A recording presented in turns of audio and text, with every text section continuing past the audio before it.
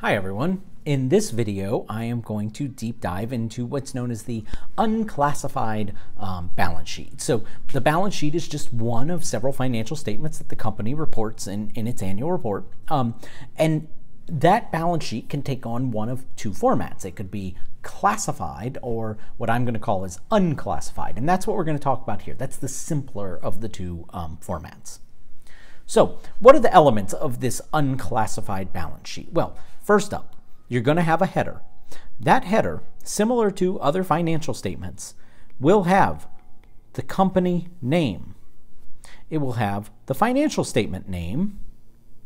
And whereas other financial statements would have the period of time covered, because this is the balance sheet, it is going to have the point in time at which these balances are measured. Balances don't occur over time. Balances are taken at a snapshot, a point in time. So the balance sheet's going to have a single date, a point in time.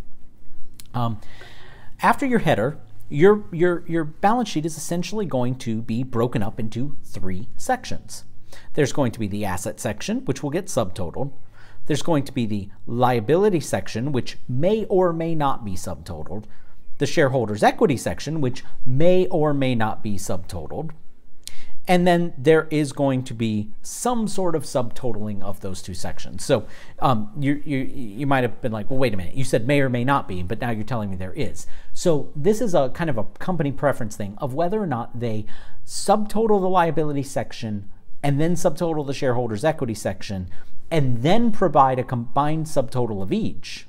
Or some companies just skip and provide a combined subtotal of each. So they won't subtotal liabilities, they won't subtotal equity, but they will still subtotal the two of them combined. Now you may find that funny and being like, well wait, assets get subtotaled, why do these others get a special treatment? But that comes back to our basic accounting equation, or what's known as our balance sheet equation. A equals L plus SE. The reason for this subtotaling is really a safety catch more than anything.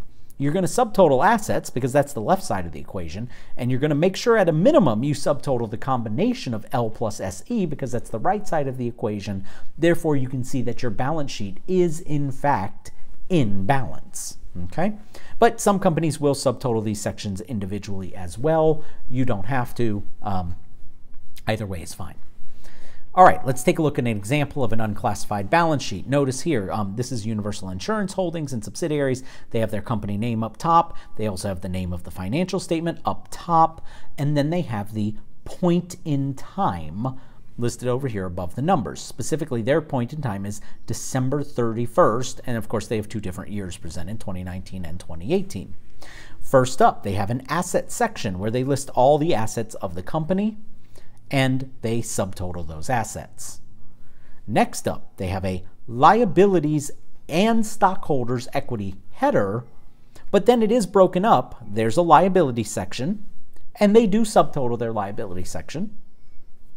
And then there's their shareholders equity section, and it's got all the shareholders equity accounts, and they do subtotal their shareholders equity section, but then notice, even in spite of subtotaling them individually, they do a total L plus SE at the bottom, and those numbers should match to total assets.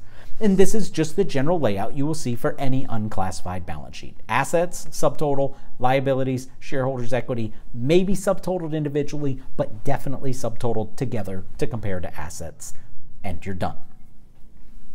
All right, that's it for the unclassified balance sheet. Hopefully you found this helpful, and hope you join me for the next video.